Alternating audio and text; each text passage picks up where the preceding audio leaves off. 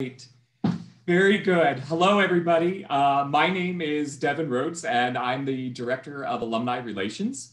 Thank you so much for joining us this evening for What is Your Learning Style with Dawne Fritz Veet. Also from Susquehanna University, we have President Jonathan Green and our First Lady, Ms. Lynn Buck. Melissa Kimura is also with us, as is Becky Dietrich and Jody Swartz. So thank you, my other Susquehanna colleagues. I appreciate you being here as well. Before I turn the program over, I just want to let everybody know that we are going to use the chat feature this evening. There's going to be some parts of the program that are interactive, so we will be able to use the chat feature for that. And then also, after the presentation, you'll be able to do some questions and answers through the chat as well. So we'll keep an eye on that throughout the evening. So it is now my pleasure to introduce our moderator for this evening, Andy Nagy, who is from the class of 2008. At Susquehanna University, Andy majored in psychology. So Andy, this is perfect for you for tonight. And currently is a senior volunteer engagement specialist for the American Red Cross. Andy is also a proud member of our alumni board. So Andy, it's all to you now. Thank you. Awesome. Good evening, everyone, and thank you for being here. Our speaker for this evening is Dawne Veet, class of 1986. At Susquehanna University, Dawne was a business finance major and minored in religious studies. She also holds a master's degree in training and development and currently works as an instructor at a nuclear facility. Throughout her career, she has trained adults across a variety of industries and fields, from nuclear safety and operations to financial planning to health insurance. Dawne also directs choruses of all ages in her free time. Understanding learning styles has been crucial for her to help others improve their learning experiences. And then Dawne is also a proud member of Susquehanna University's alumni board, where we actually serve together. So it's a pleasure to know Dawne that way. But with that, I'm going to turn it over to her because she's who you came here to hear today. So Dawne, the floor is yours. Greetings. Devin, just a question. I still have the practice session thing across my screen. Are you guys good to see? Yep, we're good. Okay. All right. So I'm going to share just a old habits die hard. And I like to have something for folks to look at. So I'm going to share just a document for folks to see and have something to look at and some commonalities while you're hearing me yapping at you. So hopefully you can see my screen, and then you can see a little box with me talking in the corner. So visual, auditory, kinesthetic learning styles. Thank you for coming. Welcome on this in Central PA. It's snowing. We got 3.5 inches today. So it's a great night to do something like this. So when I was going for my master's degree a few years ago, this became one of the kind of mantras for things that I was trying to learn. And so I get real excited about this and the information behind it. What really it's about, like pulling apart a piece of the model. So we all have a mental model that we learn with, that we exist with. It's an internal piece of the external reality, hypothesized, and it's how over the years our brain has come to assimilate life. Well, learning is part of that and can be defined as a creation or modification or application. You can see it on the screen of that mental model. So, Andy, I think we had some questions ahead of time. That is correct. We definitely did. So I know there were some questions that came on early about what can you do to facilitate learning and engagement when learners are overwhelmed, overworked, and unmotivated. And that's just someone thinking from the context of family estate planning and business succession planning. And so there's a variety of questions that we have sprinkled throughout that we could chime in and ask, and then people could also ask in the chat, and we could bring those up. Okay, so I'm just going to talk about this one. So you said, someone's overwhelmed, overworked, trying to learn, how do we make application for different things, and perhaps specifically with having to do with financial planning or anything.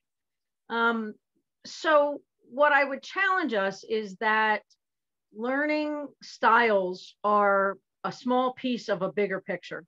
And the adult brain is really, a lot of what this has to do with. So we'll go in, we're going to talk more about each of the learning styles and some of the tools that you can use to help yourself. But for me, basically over the last couple of years, I've been helping a lot. My mom passed away a little over a year ago, and she was almost 91. And so, one of the things, when you would talk about overwhelmed, overworked, trying to deal with a lot of different things, the big mantra for me was that there was a lot of times where I just had to force myself to focus. And then I could do what I needed to do to get the job done. That's not a learning style. That's learning about you and having self-realization, and finding ways to make things work. And really, that's pretty much what I'm talking about today is I think when I have had these conversations, and I'll tell you a little bit more about some of the things I've done with this as we go forward. What I've really learned is that by having this conversation, kind of opens up your brain and allows you to learn and think about learning. I mean, we are so busy trying to learn something, we don't necessarily take a step back and go, okay, how can I help myself learn this better? And that's really what I'm talking about today, is just, let's look at it in a bigger picture. So for the adult brain, here's some of the 5 basics. And this is every learning style. This is across the board. First, context matters. You've heard it said so many times. What's in it for me? The WIIFY. So if we know the context, we can feed our brains. So it's important, if you're sitting in a session, regardless of whether it's a Bible study or you're going to your kid's school, find out what they're trying to get across that's going to speak to you. And don't be afraid to go after that. Know that repetition and participation is crucial with whatever learning at whatever age, and more so as adults. It's important for us to repeat, and also by active participating, asking questions, going through discussions. Know that if you are on the teaching end, whether that is coaching, whether that is doing financial planning, which I did, whether, whatever, an 8-minute attention span is about the most that 8 to 10 minutes is what a brain really does well. And then it starts to wander. So switch gears every 8 to 10 minutes. What I used to do when I was financial planning, I'd come in, we'd talk, I'd do a little intro, and then I'd ask for something to drink. And if I had something to drink, I'd ask for a napkin, just because it gave them that little second to move on and do something different. The next thing would be discovery and challenge. Always encourage folks to look for new discoveries. If they're in a session or you're in a session and you don't quite get it, or you haven't found your context, go after it. Ask for that. That's certainly going to be pretty helpful for anything. And then always share. The best for adults, the best way to know if you've learned something is to try and tell somebody else about it. And when you do that, it solidifies in your brain what you've done and what you've learned. And then it gives you, it really helps to fortify all that. So, just if you use these tools, you can find a way to apply this for yourself or someone else. And Dawn, I'm going to chime in real quick if it's okay, because we did have a question. Okay. Someone specifically asking about what seniors might rely on to keep learning in a thinning neuronal field. And it's my understanding from what you just said that these 5 basics would assist with that. Is that correct? Yes. Yeah. And I would love to say that I could help you with that, but that's a lot deeper than I was planning on going on today. So I'm not going to be able to speak to that too much, except for the information that I kind of just gave you. And, you know, that's part of the reason, especially I noticed this with my mom. The more social she was, the better retention she had on a lot of different avenues. So I think that speaks to what we kind of just talked about. Now, what did I do here? Sorry. I have to go back to I'm lost. There we go. I got it. Okay. So then the next thing, and this is where context is important. What's in it for me? How might this influence my learning? What I'm asking you to do here is come along for the ride with me. Because, I mean, for me, I'm always looking to learn. I'm always looking to find a different way to approach things. And I'm also challenging others to look at things from a different angle and you know, offering different opinions. I find myself doing a lot of brainstorming to see how we can problem solve things. So for me, I directed, while I was directing a men's barbershop course, I was asked to also help with a women's chorus or a kids chorus. And these kids were learning disabled and physically disabled. They belonged to a place here in Harrisburg, or that's called CATRA, the Capital Area Therapeutic Riding Association. And every summer they would do a concert because the gal that ran that found out that most of these kids were so musically inclined, and I cannot tell you how many of them had perfect pitch. It was amazing. And so we would do things, and I was always trying to figure out, how can I help them learn better? How can I help them absorb this more and take it to another level? And the same thing with my barbershoppers, and I directed a women's course after that. And so I went to what's called Harmony University in 2007, and there was a guy at one of the seminars that I went to that he talked about kinesthetic learning. And I went, what's that? I knew kinesthetic, but with singing, it was trying hard to figure out how to apply that. And so what he would have people do is when he wanted them to sing more towards the front of their face, he would have them put their finger on their nose. And it was amazing how the sound shifted. Or they wanted them to sing bigger, so he'd have them stand with their hands like this. And all of a sudden their voices just got not just louder, but bigger. So to me, it was kind of like, okay, there's something there. Now, right after that, the next year I started working in the training department at a nuclear facility. So now I'm trying to teach nuclear operators. And I'm like, okay, so now I'm trying to take what I'm learning for that and apply it over here. Well, I was really fortunate that my manager invited me because he knew that I had just started the master's degree program. He said, listen, there's something you want to do, you know, that because we have been challenged to improve our training department. So let's marry these two together and let's see what we can do. And so the self-assessment quiz that was available for all of you to take was exactly the same quiz that I gave to those operators. And I did this for 8 years.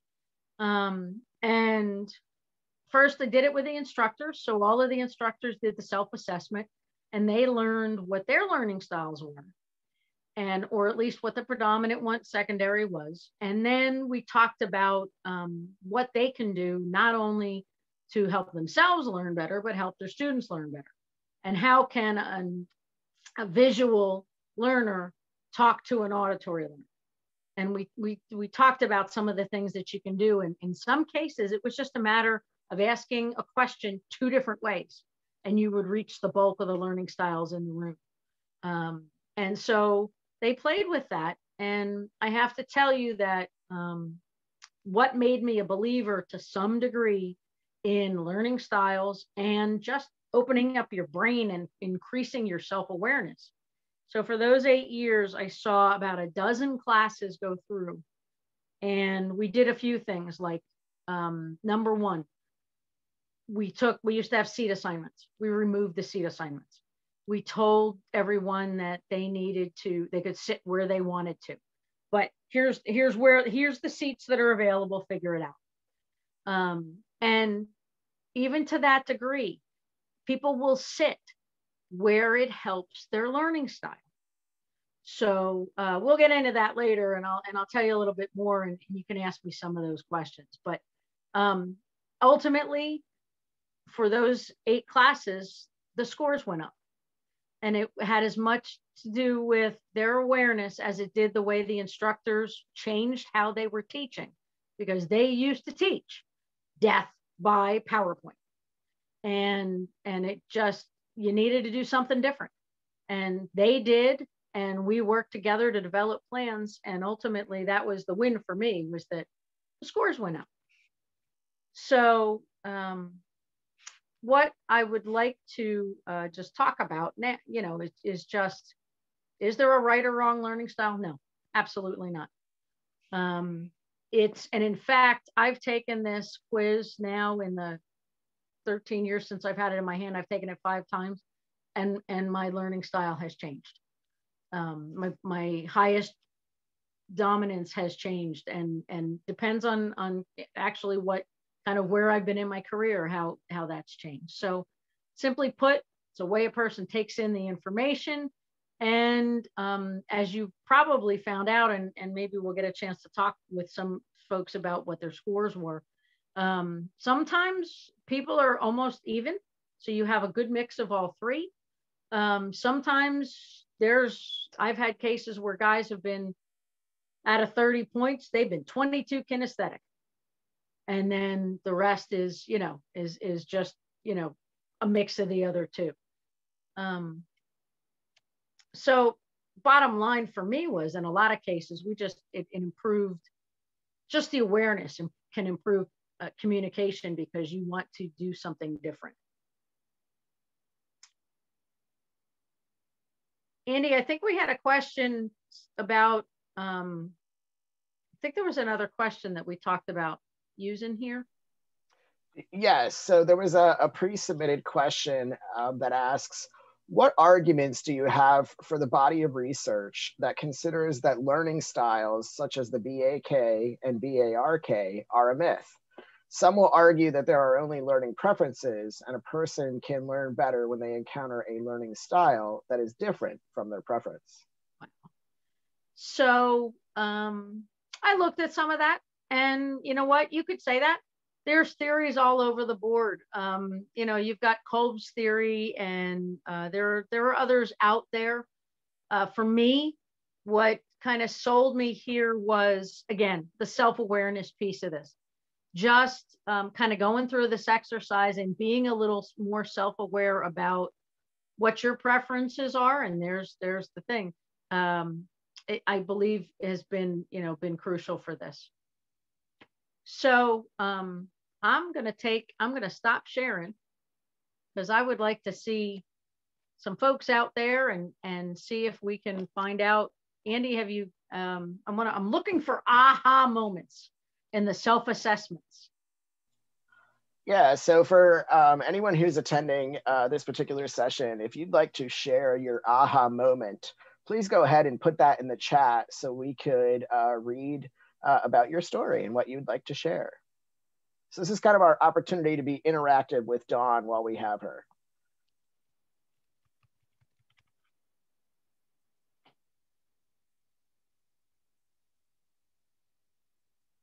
So I'm waiting to see if we've got any aha moments that people are willing to share here. Andy, can I put you on the spot? Did you? Yeah, go ahead. Did you take the quiz? I did. And my aha moment was, well, I realized that I my scoring is showing that I'm more of a kinesthetic learner. And there's a huge gap between that and the auditory learner for me, which explains why I never did well in lecture style courses. And they never meshed with me back in my SU days. So that was kind of finally realizing why that was. I thought I was just sleepy all the time, but no, it just was not working for me. So we have a couple of responses here in the chat right now. Julia said she got a visual learning style, which was expected, but had no idea how much of a close second kinesthetic would be. That was an aha moment. Okay. Kristen shared that she's more visual than expected and absolutely 0 for auditory. Wow. Wow, that's a strong preference against auditory there, Kristen. And Julia, I'm sorry, Devin chimed in and said that he had the same response as Julia in terms of realizing that he was visual with a second as kinesthetic. So definitely some aha moments for people that maybe did not expect their responses as they are, or maybe their preferences as strong as they are. I'd love to see what President Green or Lynn Buck, where they landed. Oh, well, that was perfect timing then. President Green's just came in. Okay. He said he found 1 or 2 questions to be a tie. As a musician, he was surprised that auditory was only a 4. Oh, interesting. Interesting. Great point. Yeah, you automatically think that musicians would be auditory, and that's not necessarily the case. Right. There's a perfect example. Okay. Anybody else? We just got one more in. Gigi responded, strong visual, close second auditory, but absolutely no kinesthetic. Oh, wow. So that's kind of very cool. Interesting. Yeah, that is. Okay. Opposite so I'm going to go right back there. So, and of course, this when you share. Sorry, I'm going to blip through this real quick and get back to where we want to be. So, what I'm going to do is just talk about. Did I go past the page? Uh-oh. What did I lose? Nope, that's where you are. Right. Okay. So, then we'll just talk a little bit about each of the styles, and I'll give you a little bit of detail. So for visual, some of the things that are obvious are you want to see pictures, diagrams, demonstrations, displays. You like flip charts. You use phrases such as show me or let's look at that, as opposed to, you definitely want to see it in front of you so that you know what you're looking at. Dawn, can you just flip to one more slide? Yep. Hang on. Because we're still seeing our discussion slide. That's all. Okay. Yeah. For those who are visual, they need your presentation. There you go. There we go. And this is a mishmash. So these are people who work with this and I blew it. This is the old presentation, but that's okay. These are the people who work from lists and written directions and instructions. So there's a lot of what your visual is going to be. So for me, and I said I was going to talk about this, so I'll throw it in here. So in our operator experience, we had a class of 15, and we ended up with mostly kinesthetics and visuals. But the interesting part about that was where they sat. We had 2 auditories. They sat up in the front in the first 2 seats right in front of the instructor. Auditories found they needed to hear clearly and be unobstructed by other stuff around them.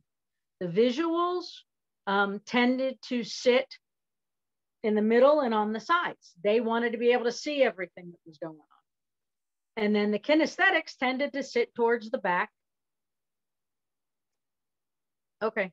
Tended to sit towards the back and in the middle, because I'll go back here. Sorry, I'll go back here for a minute. So the kinesthetics, they could sit anywhere. Their distractions weren't an issue, and sometimes they were the distractions. So one of the things I talked about with with kinesthetics is they like, have you guys ever seen one of these? These are those spinners. So spinners, click pens, anything like that, that's a kinesthetic. It's not an ADHD thing. It's not an AD thing. It's actually a kinesthetic learner. When they are doing something with their hands, they feel better about it. And that helps their brain process. So I knew some of the students in this class that would tell me that they actually had gone through ADHD things when they were kids, and the doctors would say nothing, and it was the visual, it was the kinesthetic piece to their brain. So let's go back to, I'll finish up with a little bit more on the visuals. Some things you can do if you're teaching a visual is if you give handouts, leave lots of white space. So the visuals, it's very similar to kinesthetics. They like to take notes and they like to have the white space to take the notes. Ask questions frequently, and that's as much an adult learner as it is any learning style, because it draws folks back in and helps keep their attention. Use illustrations whenever ever possible. Allow them to draw the pictures. One of the things that we did in that operators class was that they would have to take tests that were purely just, 3 hours worth of just sitting there looking at multiple choices. And so what we did for them ahead of time is we gave them painter's tape and a pack of pumps and motors and said, we want you to draw the feed water system. And we'd have a big piece of the carpet available, and they would go over in teams and they would lay out the feed water system, or whatever system it was that we needed. And because it fed the kinesthetics because they were doing it, and then it fed the visuals because they were drawing it very purposefully. And that helped to reinforce. And then the auditories, we always made sure that they were not together. And then they were capable of helping with doing some of that, but then they talked it through. And it was really interesting because when the instructor would come around and say, tell me about your feed water system, the auditory was the one that did the talking and did the explaining. So as I said, with an adult learner, you know it better when you can tell somebody else. And that's the auditories tended to do that. So let's talk more about auditories. Transfer of information, again, through the spoken word. Phrases like, tell me, or can we talk it over? They often talk to themselves. So one of the things that in the regular requalification, so the operators that were in the field, they were in every 6 weeks for training. And there were 2 of them, and they were in 2 different classes, but they were very distinctly auditory. And no, and I'm not trying to show the slides anymore. I'm kind of just talking.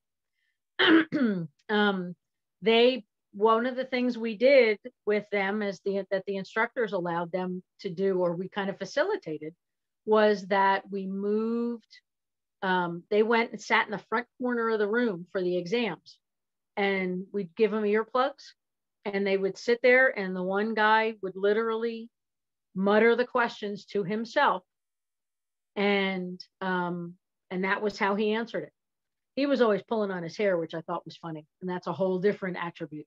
But that was how he got through it, by just reading the question out loud, and when he had earplugs, he could hear himself better. So I applied that to singers. I invited those that I figured out that were auditory learners to put their fingers in their ears or to bring earplugs along. And when we would do exercises that we were trying to do work on a particular singing skill, I'd give them each a minute to kind of work on it on their own. And they would stick their fingers in their ears so they could hear themselves better, do what they needed to do. And then if I'd say, would anybody, and ask, I'd try to draw people in to do or show what they had just learned, then they usually felt more confident than if they didn't do it that way. So that was kind of neat. Auditory learners. So if you're going to work with auditory learners, One of the things is, again, questioning's across the board. Again, I think that's more an adult or even a child, that's just a brain. It's how a brain wants to work. So ask questions or get them to ask questions. Draw as much information out of them. For an auditory learner, get them to speak it through with you so they can hear themselves talk it through. Activities for auditories, brainstorming, buzz groups, Jeopardy, things like that are really good for them because, again, they're getting to practice and say the things that are going on in their brains. And with auditories, you want to leave plenty of time to do a debrief. Again, want to give them the chance to talk through that. Andy, got any questions? Yeah, we actually do. We've got one coming through that's starting to touch on, I think, where you're going with this presentation, and that is, does the age of the participants impact how they learn? Not that I found with the kids and with the groups. I will tell you that my pet peeve when I started to learn about learning styles was in the elementary school level, where the kids, in some cases, when I got them in the evenings, and I only had them one day a week that we were doing these rehearsals, the parents would start to ask me questions because they would see, of course, they're at a fun activity. We're singing, we're dancing, we were, we're performing. So the kids were having a good time. But when I started to employ some of what I had learned with these learning styles and kind of tap the kids differently, then the parents started to ask me questions, and they would tell me about things that happened with their kids in school. And it really got to me when I realized that some of the teachers, instead of allowing for different learning styles or working with the different learning styles, trying to force the kids into their learning style. And so if a kinesthetic was fidgeting in the back of the room, we've all heard the stories. I had a kid when I was in school that they dragged him out by his ear because he couldn't sit still. If you adapt to them, that's one of the things that I used to do with those kids, and I did it with the adults too, is I would bring gadgets, or I would invite them to bring gadgets with them up onto the risers. And just the deal was, as long as you don't make a lot of noise, but bring whatever it is that will help you. So when we're in the learning portion and not the performing portion of rehearsal, you can do what helps you feed your brain. So that's the only thing that I don't see a huge difference, but sometimes with kids, it is harder to see what their learning style is. I have a girlfriend that does some homeschooling. So I'll talk about her here in a minute too. Any other questions, Andy? Yes. There's kind of a follow-up question to that, and it is, does an individual's specific field that they might be working in play a role in their learning? For example, an engineer versus an artist. Interestingly enough, you will tend to see different learners be attracted to different fields. So, for example, with the operators, we had in those 8 years, and I'm trying to do a quick add in my head, that had to be over 50 people that we saw. I'd say there were 5 auditories in all of that. So less than 10% were auditories and when I'm talking operators, those are the guys who are flipping switches and maneuvering things. So we had a lot of kinesthetics. Almost right behind them were the visuals. And then we had very few auditories. And in fact, I had an auditory when he come to me after the session where he learned what he was. He came at the end of the day and he was petrified because he thought that he should not be doing this job. If everybody else in the class is a kinesthetic or visual, then this isn't going to work for me and I shouldn't be here. And I kind of did the reverse on him and said, do you feel comfortable here? Do you like what you're doing? He said, yes. And I said, okay. So then this just means you're learning differently, and you need to challenge the instructor to feed your brain. Feed it the way you need to feed it so you can continue to do your job. And it was kind of interesting because ultimately he, in the last couple of years that he was there, he was kind of the one, and this is a whole different personality. This has personalities, not learning styles. He was the gatherer. He was the one who could talk to all the guys whenever stuff was happening and get them together. So it was kind of interesting because again, he was the one who became kind of the talker. So no, I don't. I think it's the reverse. I think kind of your learning style or maybe your personality drives you more towards what you're doing. I think President Green's observation about being not an auditory learner is kind of interesting. I did see a lot of kinesthetics doing singing. We had our auditories, and 9 times out of 10, my auditories were my perfect pitch people, which I thought was really interesting. But that doesn't say that kinesthetics and our bodies and our brains are so many different gifts combined together that it's really cool. Anything else, Andy, before we go to kinesthetic description? Yeah, there was actually just a follow-up on the question about age. The person who asked the question was just clarifying that they are thinking specifically about like differences between maybe baby boomers versus Generation X or Generation Y. Have you observed any of that? I can't speak to, because the bulk of the people that I saw were Gen X or Gen Y. They were not baby boomers. The baby boomers were the instructors, and we were teaching the Gen X and Gen Y. And honestly, part of the reason why, at least at the nuclear plant, why they needed to change away from death by PowerPoint was because the Gen Xers hated death by PowerPoint. And if you've got a lot more kinesthetics in the classroom, guess what? They don't want to sit there like you, Andy. They don't want to be lectured at. They want something different. So I hope that's helping with answering some of the questions. So let's talk about the kinesthetics. Hands-on, like to experiment. Here's a funny that a lot of us attribute to certain. They never like to look at instructions. They like to do first, and then when it doesn't work, then they go back and look at the instructions. We attribute that to a different set of characteristics, but that happens to be a kinesthetic learner. During lectures, they want to take notes just like the visuals do. When reading, they'll tend to scan the material first and then go back for the details. The visuals will read it in depth. They'll use phrases like, let me try, as opposed to, let me look at it. So I have a girlfriend who has 8 children that she homeschools.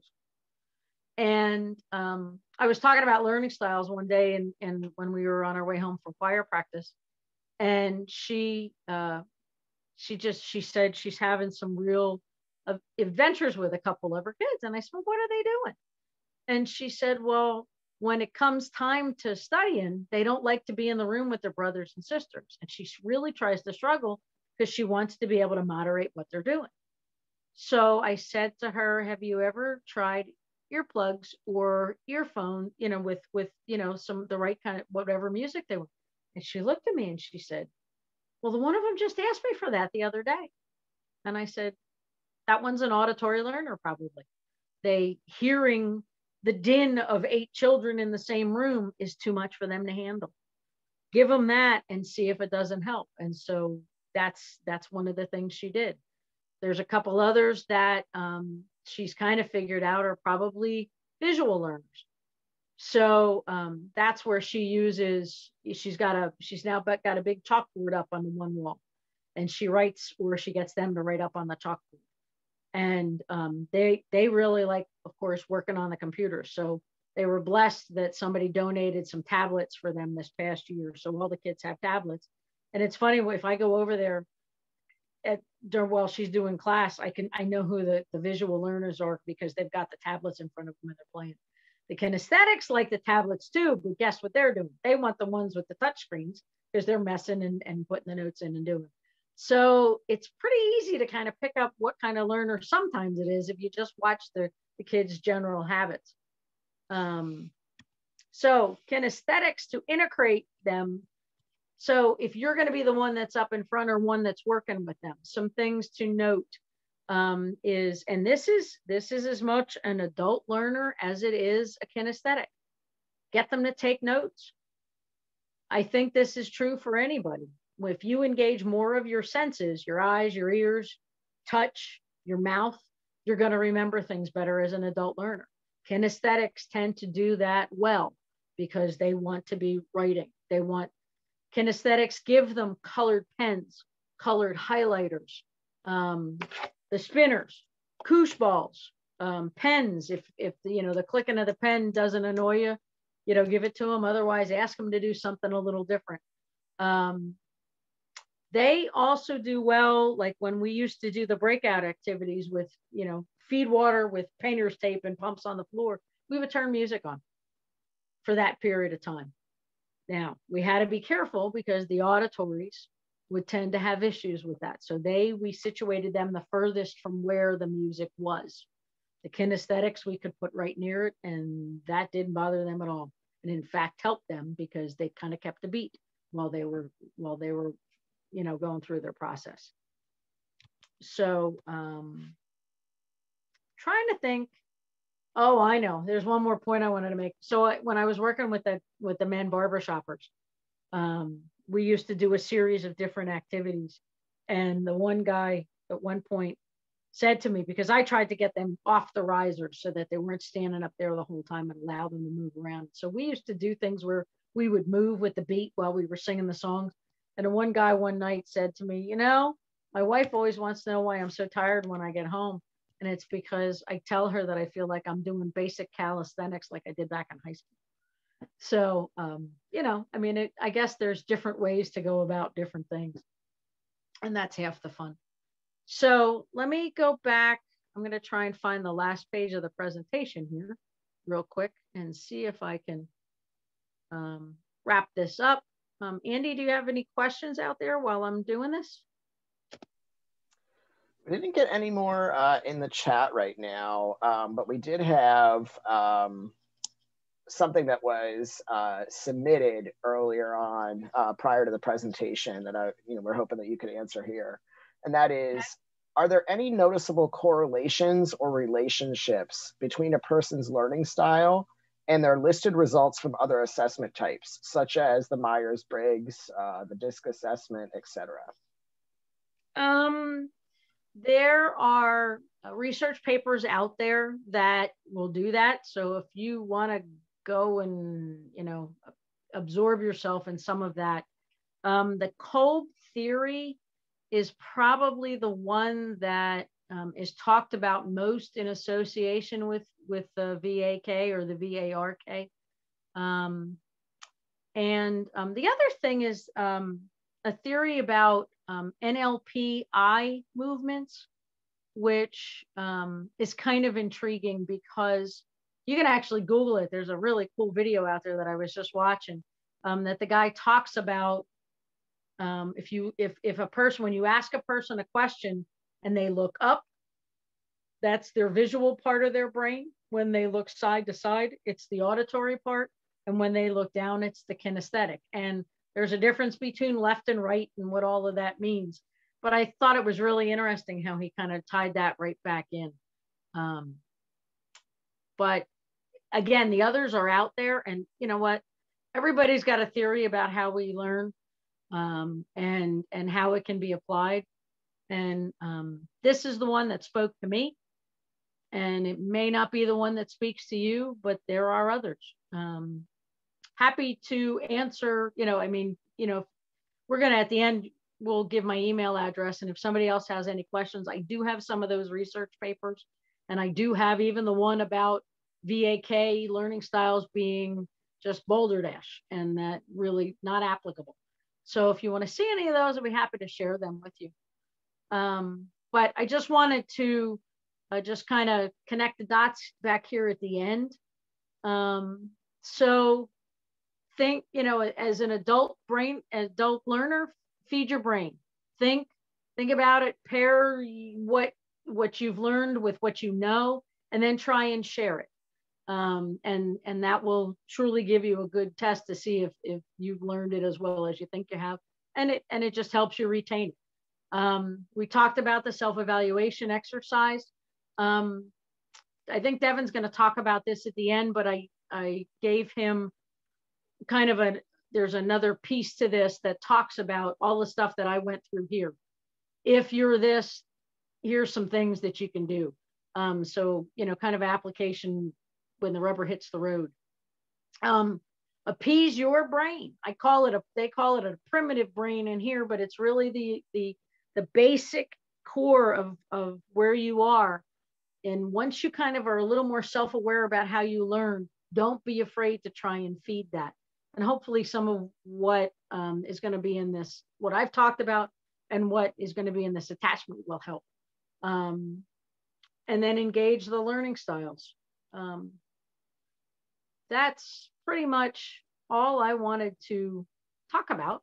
I will answer any other questions, or again, if you have other questions, I'll stop talking and let Devin and Andy take over from here. Yeah, so thank you very much, Dawn. That was great. And I do want to remind participants that, again, if you have any questions, feel free to add those into the chat and we could ask Dawn now. Or sounds like she'll be providing her contact information if anybody wants to follow up later. We do have a statement that came through the chat, as well as a question that seemed to kind of go hand in hand here, Dawn, that I could we're hoping you could address. And that is people questioning whether someone could adapt, or once they know their learning style, how do they adapt what they're doing in their activities to make sure that they're getting the best information and learning as best as possible. And the specific example that was given, like a busy parent who has little time to read, how could they use the information from the assessment and apply that moving forward? Sure. So one of the things that Devin is going to send out to everyone once we're done, probably tomorrow, is it's just a couple pager called the VAK learning styles, and explained. So what it's going to do is it's going to go through each of the kind of learning styles and talk about a lot of what I discussed, but give you some more concrete details on some things you can do. And then at the very bottom of that, I reference where that came from. And there's a website called businessballs.com. And they have a whole section on VAK. So they can, you can, go there if you want to, but that'll be on the handout that Devin sends out to everybody. Awesome, thank you.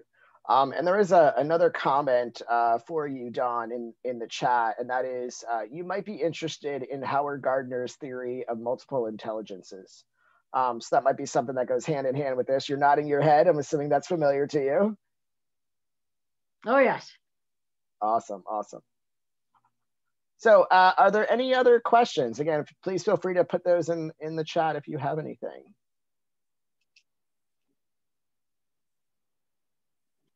We'll wait and see if any come in, and otherwise we could wrap up for this evening. But this is a very helpful presentation, Dawn. I think this is very interesting. We appreciate you taking your time today to share this with us and to connect with fellow Susquehannans for this information. This is a lot of fun. They absolutely are. And so, I mean, with that said, I do want to share with everyone, we will continue to have alumni presentations like this.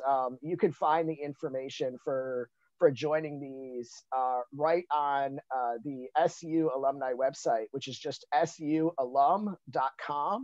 And the information on all the upcoming sessions is there. So you could definitely find some more information here. Hold on, I think we do have a comment that did just come in. Leslie indicated that this was an excellent presentation. Leslie appreciates when others recognize different styles and honor those learning styles. Leslie said that, Dawne, you are the best. We have a lot of learning styles in our family and adapt accordingly. So there's a kudos to you. And it sounds like this is very timely information for people. So, again, thank you for that information. I do want to also share with participants, again, Dawne mentioned a handout that will be going out. So that will probably be emailed in the next couple of days to participants. So you could go ahead and be on the lookout for that information to become available.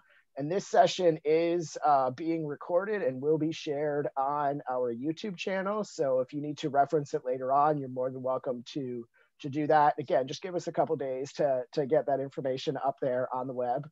And finally, just a plug, just a sneak peek that coming up in a few short days is our 1SU campaign that's coming. So that is our annual day of giving. And we want to let you know that that is coming. Get excited. There's lots of fun activities planned for that. And we're hoping that everyone will participate. So with that, Dawne, I don't know if you have anything else that you wanted to add. I do not, just that, this has been a lot of fun. I wish I could have seen the faces, but I also know, Devin is out there for us. Becky is there. So if you want to reach out to either of them, and I think in the email that Devin sends out, he'll put my email address in there so that you can get a hold of me directly if you have any other questions. But again, just be more aware of how you think and open up your brain. And it's amazing what you'll come up with. Sounds good. All right. Well, thank you very much, everyone. Please be safe. I know there's some nasty winter weather affecting many of us here on the East Coast. So please keep that in mind, and we'll hope to see you at the next session. Go SU.